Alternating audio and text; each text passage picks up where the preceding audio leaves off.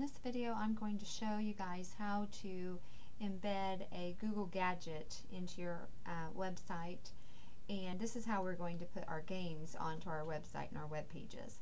So if you'll notice, I just did a Google search by Google gadgets, and don't go to this first one because it won't take you to the right thing, but this next one, google.com/ig, which means iGoogle/directory, that's the one you want to go to.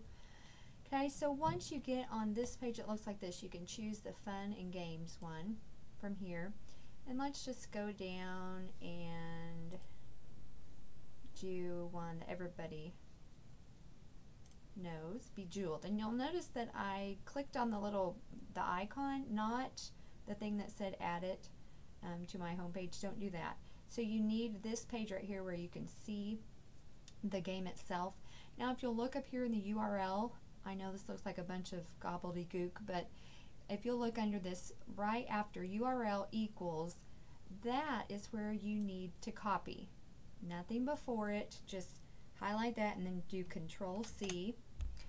Now you need to go back over to your web page or your website, and you should have already created a new page, but I'm going to create one because I haven't done this yet, and it's going to say Be Games.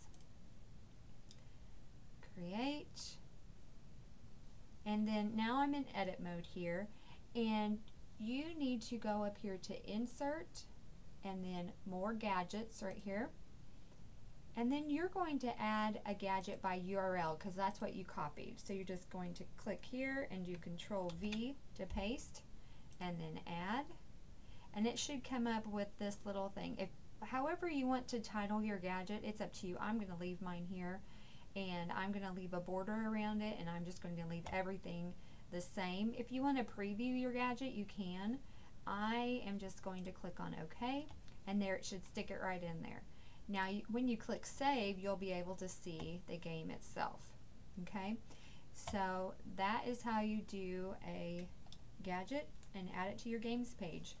Now I guess that will be all that I'll show you for this video.